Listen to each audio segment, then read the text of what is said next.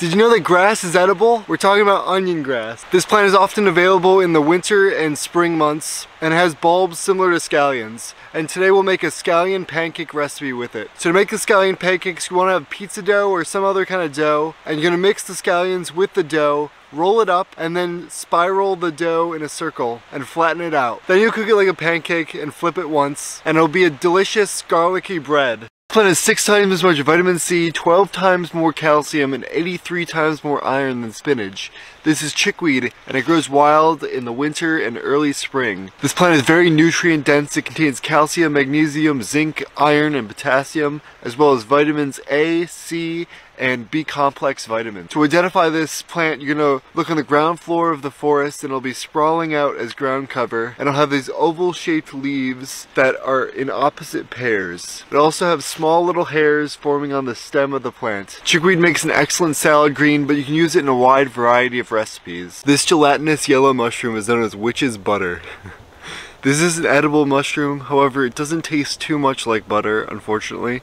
But you can still put it on your toast if you want. This mushroom doesn't taste like too much at all, but it is an interesting and nutritious addition to like a soup.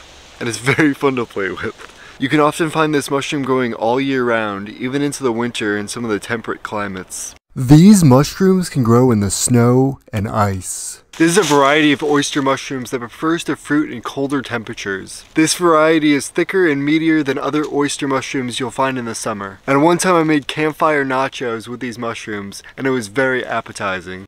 What if I told you there's a tree in the forest that tastes like bubblegum and root beer? This tree is sassafras.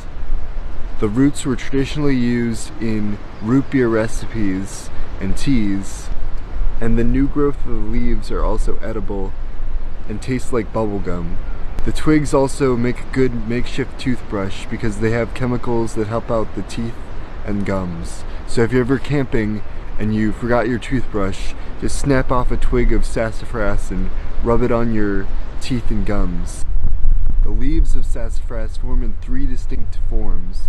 I call them the trident, the mitten, and the full leaf.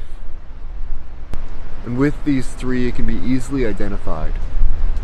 I'm here with a very rare and obscure plant. You probably never heard of it. It's called Dandelion. Jokes aside, this is probably one of the most common weeds on the planet. The leaves, stems, and flowers of this plant are edible. It's rich in vitamins A, B, and C, and it also contains minerals like potassium, iron, and zinc. The root of this plant is used as a coffee substitute and can promote healthy liver function and balanced blood sugar.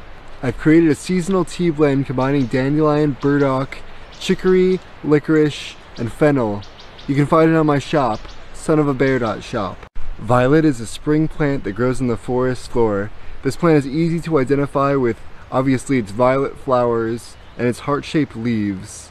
The leaves, flowers, and stems of violet can be eaten raw or cooked. The violet flowers can be used as an aesthetically pleasing topping for any dish you have. You can also use the flowers to make a violet syrup, if you want that purple drink.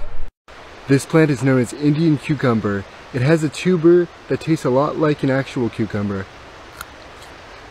You can identify this plant with its long stem that forms a star pattern further up the plant of 5 to 11 leaves, and then also forms another stem with a smaller star of 3 leaves, and then a flower above that when it's more mature.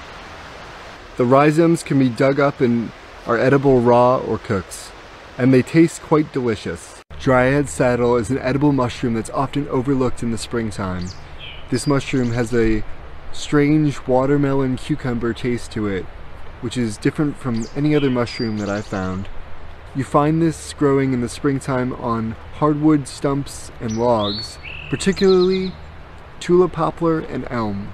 This mushroom is a polypore that's easily ID'd by its dark scales. You want to collect this mushroom when it's young and tender because it tends to get chewy as it gets older.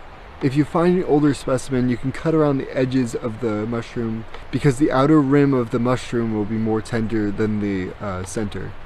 In mythology, this mushroom is seen as a seat for fairies and dryads, hence the name Dryad saddle. I'm going to show you how to ID reishi in 3 different stages. First up, we have baby reishi. This forms as white nodes on hemlock trees for Ganoderma sugae. Now this mushroom will start to form an antler or a UFO depending on its morphology. The next stage, we have the adolescent reishi.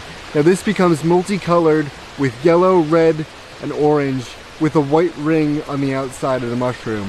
Finally, we have mature reishi. This forms as a huge shelf coming off of the tree and usually is a solid reddish brown color. At this stage, the spores have already been released, so it's okay to harvest and dry the mushroom at this stage. I've created this reishi tea blend that combines ashwagandha and licorice and helps me relax and soothe my nerves at night. You can find it on my shop, sonofabear.shop. This plant is known as lesser periwinkle. It grows in the forest floor as ground cover with these pinwheel-shaped flowers. This is a medicinal herb that is used in the pharmaceutical industry as the chemical vincamine. This compound is used to enhance memory and improve brain function. It can also be used as a mouthwash to fight gingivitis and sore throat. You can use the leaves and the flowers to make teas or tinctures. This plant can be toxic in high doses, so use it sparingly. Don't use this plant every day. Stinging nettle has a whole host of medicinal properties. This plant is anti-inflammatory. It helps reduce histamines, helping with seasonal allergies. It can fight urinary tract infections, enlarge prostates, help balance blood sugar, and increase testosterone by binding with excess estrogen in the body. In the Middle Ages, this plant was used for self-flagellation, so you can do that too if that's your thing. This plant is best used in teas, tinctures, or it can be eaten cooked like spinach or in soups. I'm here with red dead nettle. Now this plant is red, but it's not dead, and it's not a nettle. It is, however, an edible plant that grows in the early spring. It has pinkish purple flowers that extrude off the sides of the plant. The plant has triangular leaves with small, fine hairs. It's great in salads, stir fries, and in soups. Now I'm going to talk about the difference between dead nettle and henbit, because these plants are often confused with one another, and frequently they'll be found growing right next to each other. They're both in the mint family. However, henbit has clover-shaped leaves that are quite jagged and fairly hairless, whereas dead nettle has triangular-shaped leaves that are quite hairy. Both of these plants are edible and can be eaten raw or cooked. This edible and medicinal plant is known as henbit. It is found in the winter and spring. This plant is great for digestive support, healthy bowel function, is also a stimulant, and can help reduce fevers. This plant has square stems and is in the mint family. It has clover-shaped leaves that are quite jagged. It is often confused with red dead nettle, but I cover the differences in one of my previous videos. This plant is also edible. It can be used in soups, stir fries, and in salads. This edible mushroom is known as wood ear. This mushroom grows on dead hardwood limbs and twigs. This mushroom is very nutritionally dense with a lot of vitamins and minerals like iron and copper. This mushroom has been used in Asian cuisine, especially in soups and stir fries. If you're feeling romantic, you can cut off an ear and send it to your sweetheart. You'll want to distinguish wood ear from amber jelly roll, which is another edible mushroom that grows on limbs and twigs. I'm going to show you the differences between wood ear mushroom and amber jelly roll. Now these mushrooms both grow on limbs and twigs all year round. They look fairly similar to one another. Wood ear has more of a definite ear shape, whereas amber jelly roll is more formless. Amber jelly roll also has a darker red color. Wood ear, on the other hand, has a lighter brown color. Both of these mushrooms are edible and can be eaten in soups and stir fries. Did you know there's a plant in the forest that tastes similar to a sweet tart? It's called wood sorrel, and it's full of vitamin C. It has a sweet and sour taste to it. This plant is a great trail nibble while you're hiking, or you can collect some and bring it home for a salad. I also recommend pairing it with sassafras, which tastes more like a fruit. I'm here with hemlock tips, and they taste like eating a lemon Christmas tree. The new growth of hemlock, spruce, and fir are edible, and they're quite delicious. They have an earthy, lemony flavor. You can eat these straight off the tree, or you can save them later to spruce up a salad. You can also make tea with these for a super high vitamin C tea. Let's go foraging for Reishi Mushroom. Now this is peak Reishi Mushroom season. The mushrooms are full size, mature, and they've released their spores by now. So this is the time where I harvest the most reishi. Reishi mushrooms are an herb that is used to balance the immune system, mood, and stress levels. It produces a state of calm in the body and helps relieve anxiety. It's also great for autoimmune disorders. I make wild harvested tinctures of reishi on my shop, sonofabear.shop. This vibrant flower is known as red clover. It's an edible and medicinal plant that grows as ground cover. This plant is high in protein and contains lots of vitamins and minerals like calcium, magnesium, and vitamin C. The flowers can be eaten and have a sweet taste to them. The flowers can also be dried and used for tea and tinctures. This plant is used medicinally for helping out the lymphatic system and also treating skin conditions like eczema. This plant's cousin, white clover, is also edible and medicinal. Winner, winner, chicken dinner. I found this massive chicken of the woods mushroom growing on a hardwood tree in my backyard. This is one of the most easy to identify mushrooms in the forest. It has a vibrant orange top to it with a vibrant yellow underside and tips. It also has very small pores on the bottom. This mushroom is also delicious and tastes a lot like chicken, as the name would suggest. I'll be making a barbecue chicken pizza later with this mushroom, so stay tuned for that video. I'm so excited. I just found this chicken of the woods mushroom and I'm going to cook up some barbecue chicken pizza. Let's go. This mushroom is one of the most convincing meat substitutes I've had. I add in a little bit of onions and then barbecue sauce. I feel like this mushroom absorbs barbecue sauce better than most things because it's so porous. Next we'll cook the pizza. It's a pizza kit I got from the store, so it's basically a glorified Lunchable, but it's what I had on hand. Once the cheese is starting to melt, I'm going to add on the barbecue chicken that I cooked earlier. This barbecue chicken pizza was delicious and the neighbor's kids even loved it. Money doesn't grow on trees, however, mushrooms do. This is crown-tipped coral and it grows on hardwood trees in the late spring and summer. You can distinguish this mushroom from other corals by the crowns on each branch of the fungus. At the head of each branch there will be 3 to 6 points that resemble a crown, and this is how you identify this particular mushroom. There are some coral lookalikes that are poisonous, however they grow mostly on the ground and are much more compact, and they also don't have the little crowns on the top of each branch. This fungus is edible and I eat it mostly in soups and sometimes stir fries. This mystical albino flower is known as ghost pipe. This flower has no chlorophyll, so it has this ghostly white color, hence the name ghost pipe. This flower grows in the forest floor throughout the summer, and since it has no chlorophyll, it relies on a symbiotic relationship with mycelium in the soil to get its nutrients and its food. This flower is excellent at relieving physical pain as well as releasing emotional trauma. This flower is fairly rare, so harvest sustainably.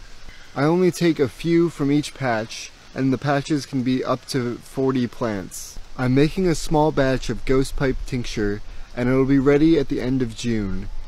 You can go to my website and sign up for the email newsletter if you want to be notified when that tincture is ready. I found my first lobster mushroom of the season. Now this is an edible mold that transforms Russula and milk cap mushrooms. It transforms these mushrooms into a bright orange, lobster-looking fungus. As the name suggests, this mushroom does taste like lobster or crab and is a great substitute for any seafood recipe.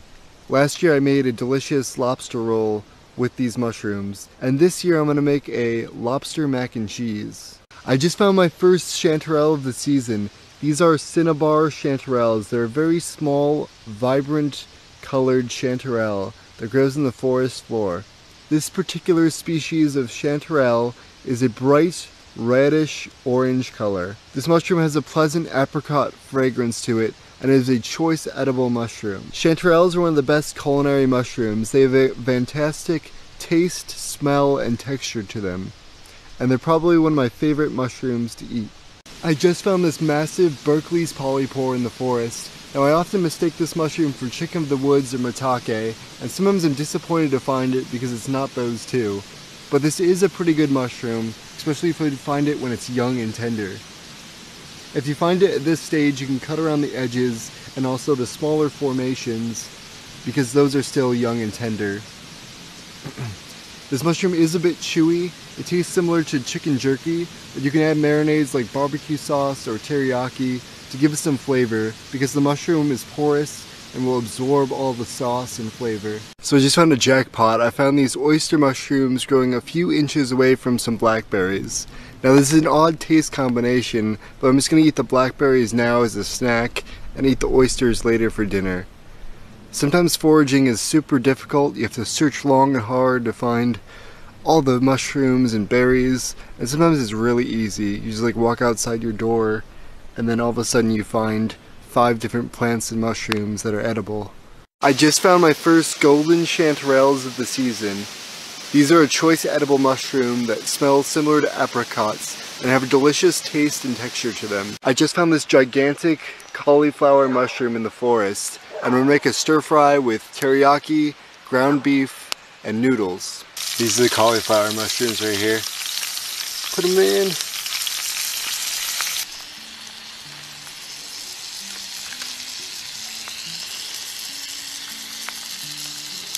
Look at that texture. Now I'm adding in the Mongolian stir fry.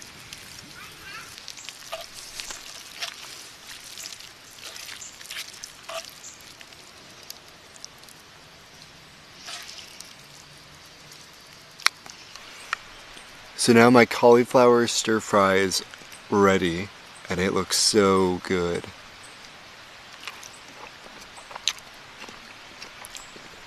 That is delicious. The cauliflower just absorbs all the flavor of the teriyaki. And it's so good.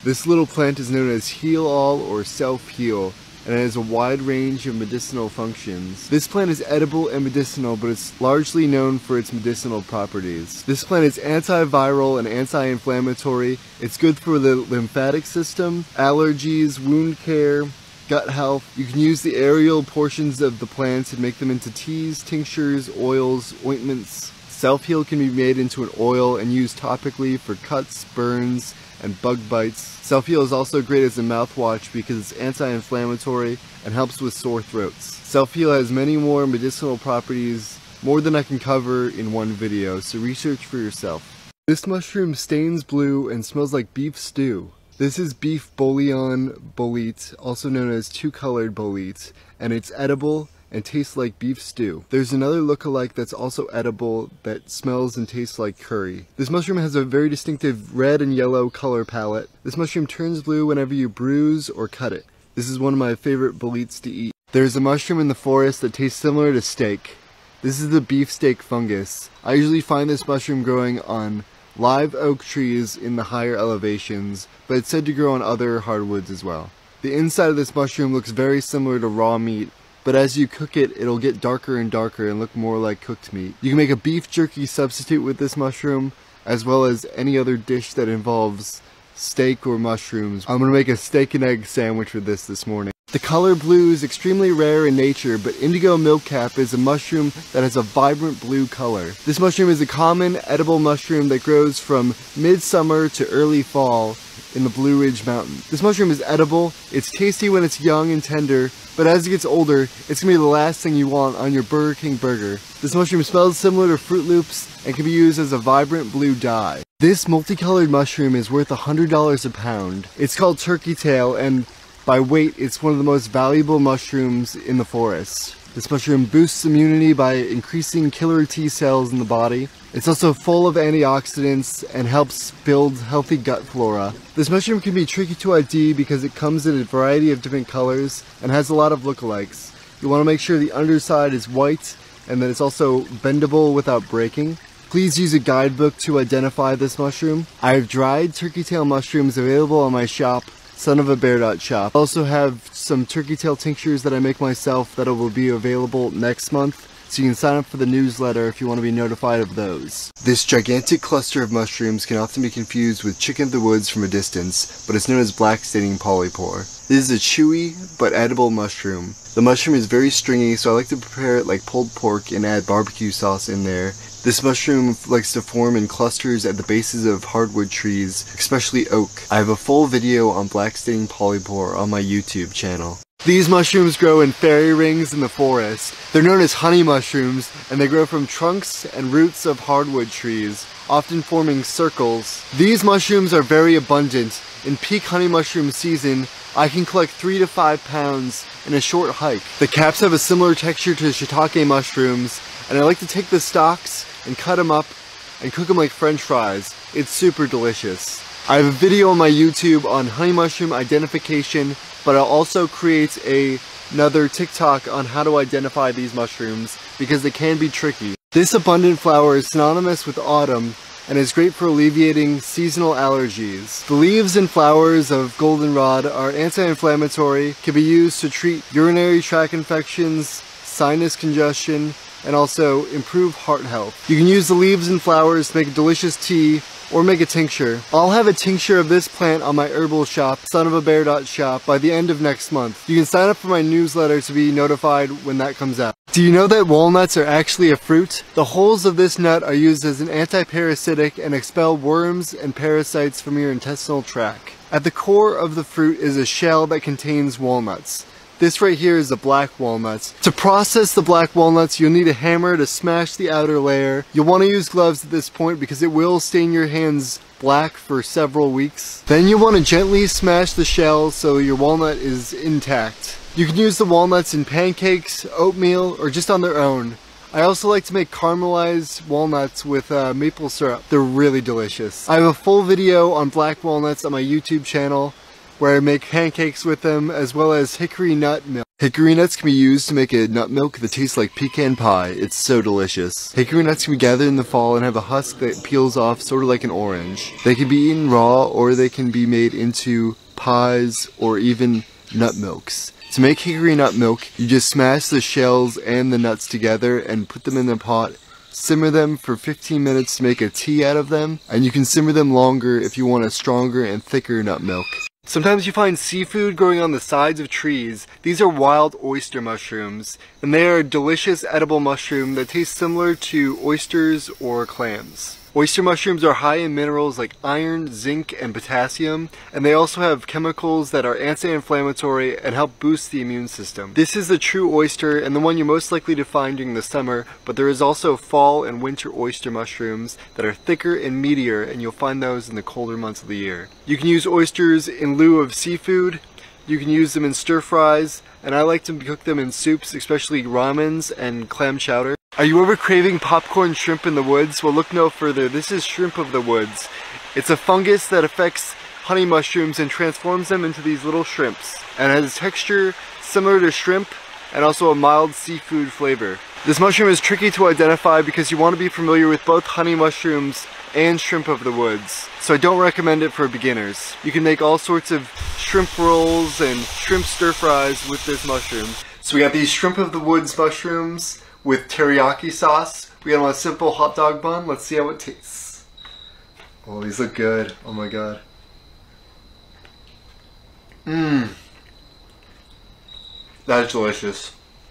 I just found the jackpot of lion's mane mushrooms. These mushrooms are a delicious and medicinal mushroom. Lion's mane are great for boosting mental focus, brain health, and they're anti-inflammatory, and have plenty of other properties. They also taste delicious. Can't wait to eat these.